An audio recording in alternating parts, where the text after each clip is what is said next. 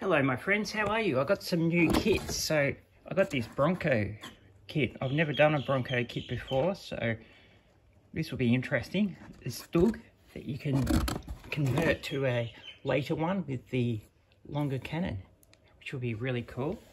I also got some oil and petrol cans. It's got a really cool decal sheet on it.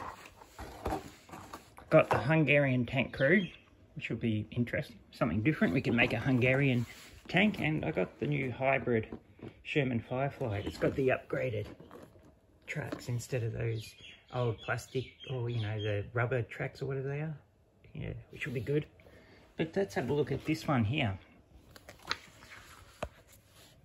It's got a really nice instruction manual, but this really doesn't make any sense in English. You can the Chinese really struggle with converting what they want to say into English. It doesn't really make sense, although you can make sense out of it. It's horrible. And I found that with a lot of the Chinese manufacturers, their English translations are really bad. They don't really make sense, especially with border models as well. As you can see here, it's, you know, good quality. The whole thing is this sort of gloss paper. You get a little metal barrel. That looks really cool. You get really thick copper wire. You get two sets of tracks. They're just the ones that you glue together. So you get an older set of tracks and the later set, early set of tracks. You get a couple of really good photo etch frets, and you get this decal sheet. I'm not sure how the decal sheet's going to come out, but it looks pretty good. The tools don't look that great, so let's have a look anyway. Just looks like a basic, you know, you get reminders of right field models, sort of, don't you, when you're looking at the instructions and how they go together. But there's a lot of different interesting little things that they do that are different and that seem to be quirky to Bronco, which is good. Every model company has its different feel. And you see, it's really easy to put together. Real simple little process. Unlike the Dragon instructions where they pack in all this information in one area. Really easy, really simple stuff. You get a metal barrel. You could use the plastic one if you want. That's got its rifling in it, the plastic one. Or you can go with this one here. It's really nice photo etch details.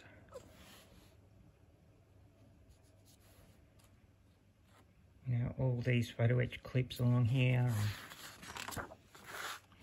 These are really cool.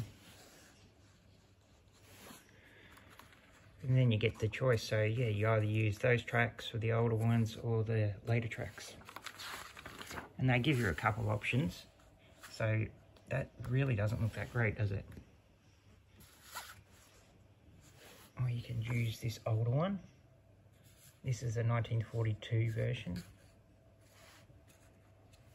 Or you can go with the 1941 classic, the 190, was it 192? But I don't know about the position of those decals. You probably want to research that first. Let's have a quick look at the plastic. Hey, Elsie, what are you doing? Where'd you come from? So, here we got this first sprue here. You can see this is all in one big part. It's been moulded in one big part.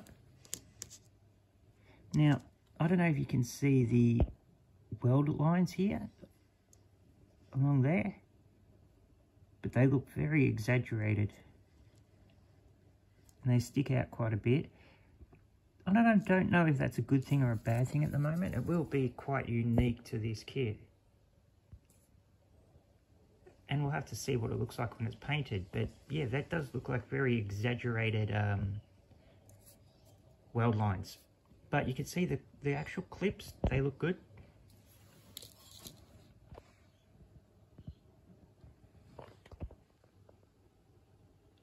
The detail on the fenders looks, you know, pretty good, fine.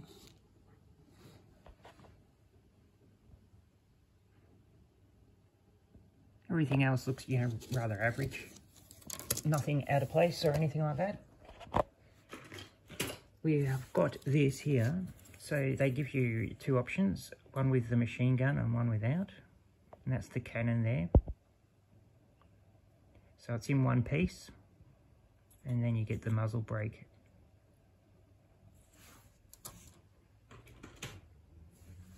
Here we have more parts. There's the exhausts. That's the front plate there. Let's see what it looks like on the other side. So that's the ejector marks, but you won't see the inside of this one, but it would be annoying if you're going to do a full interior, wouldn't it? They stick out quite a bit. You can see here we've got the short barrel 75, and that's got this rifling. It's been very well slide molded, and it actually looks pretty good.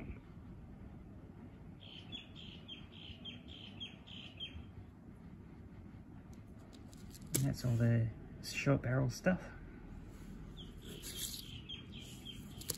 They don't have any holes slide molded in the bottom of them, so you have to drill that out. These look a bit odd. Let's have a look on the other side. No. I don't think you can really pick it up on the camera, but it's got some lines on it, and you can see the person who was inspecting it got tripped out on it, and he's actually hit it with a file. But it feels smooth, so I might sand it up, but still that's an issue. Here we've got some wheels. Now, the wheels have got Continent U written on them, so right at the end, it's got a U instead of an L. I suppose you could fix that up. Just sort of sand out half of the U, hey? But apart from that, looks really nice. I think they're the spare wheels.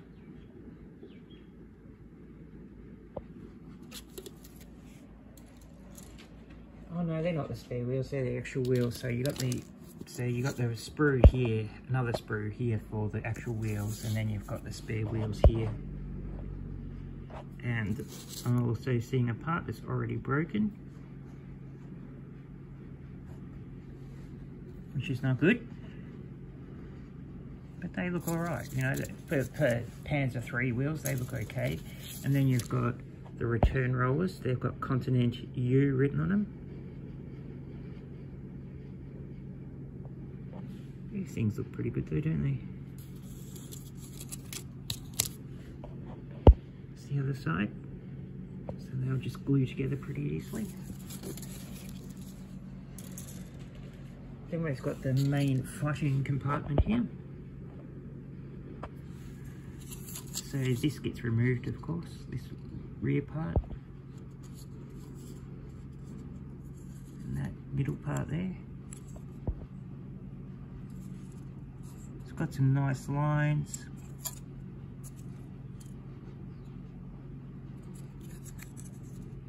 The interior's got some ejector marks that will need to be removed if you're into that. I probably won't because you won't see it. And this is the what is a bathtub style?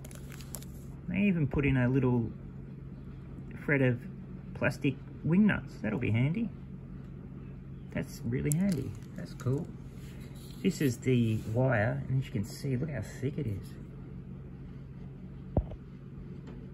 It's very, very thick. I think that's way too thick. But that's okay, that can go in the spares basket.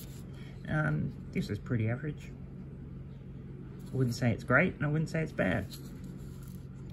But you do get some nice texture along the bottom here, where that's textured, and that's not textured.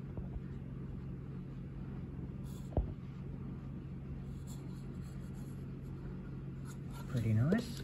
Make things a lot easier. Then we've got some more parts here for the fighting compartment, the exterior of it. And then we've got on this part here, really exaggerated weld lines.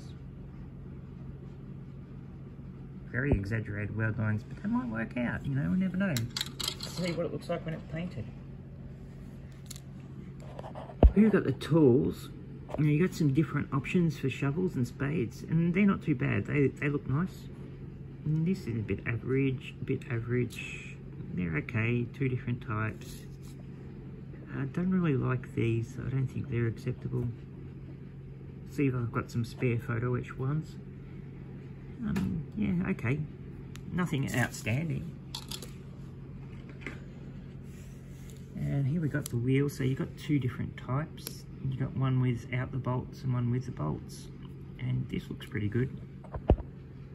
The return rolly thingy majigamy, the rear one.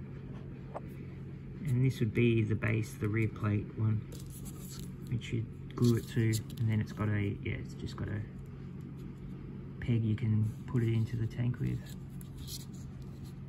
So you can choose the bolted one or the non-bolted one. I'm not sure which one was the early and which one was the late. I can't quite remember. I think this is the later one, I think. Exactly the same. We've got those details there. See how they got a nice little detail on the front? They look pretty good. I actually like them. And I don't know what this is. Just a little plate CE thingy. So we get the older tracks and you get 4 sprues of that. I won't open that, I'm going to keep them. I'll show you the later tracks. So you just get them on a sprue like this. They're in brown and it's got 3 connection points. So one on the front, and then something different I've never really seen before is they've got it right on that little joint part there. So with careful cutting, I think you could just cut these out and put them together without, you know, really mucking around too much. And as you can see, there's no ejector marks you need to get rid of or anything like that. So I don't think they'll be as bad as it looks, or as hard to build as it looks. I love these things, you know what I mean? This is my favourite way of modelling tracks, but it does take a fair bit of work. And these have got the older type of metal pattern on the wheel. The earlier ones have got a different style. But yeah, you get a full set of spare tracks, which is good. We've got some more of those, and you can see the big ejector marks on the rear.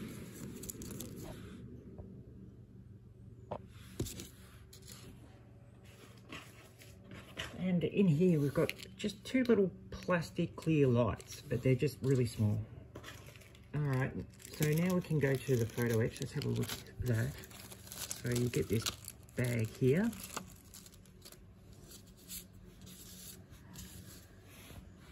This is the decal sheet. As you know what I mean, it's hard to really tell at the moment. Like you can see very little carrier film around everything, and it does look thin, so they might be okay, they might be good. But it does look Chinese, like they do look like Chinese decals. Not the high quality mini art ones or dragon ones that are used. These are quite thick. There's quite a bit of thickness to them. I've just been working on a dragon kit and their photo etch is super duper thin. So they're for the wheels. And you know, they put those in instead of everyone else uses plastic. So that's interesting, that's different. Those clips they use to, you know, pull the parts off the machine with the crane. They've got some good bend marks. So I think they're, yep, they get bended. Bended, I don't know if that's a word. And then we got the second one here.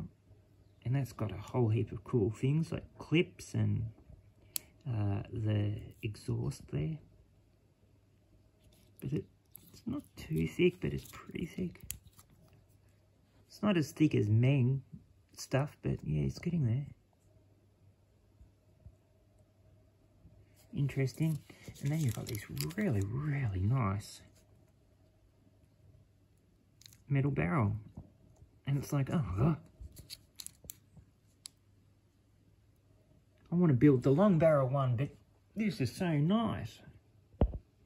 But it'll be something good for the spares drawer, won't it? And God, it looks accurate with the scale too, doesn't it? Anyway, guys, that's the Bronco Stug 3 off CD that can be converted into a late war conversion, which is really cool. All right, my friends, I'll speak to you again soon. Bye.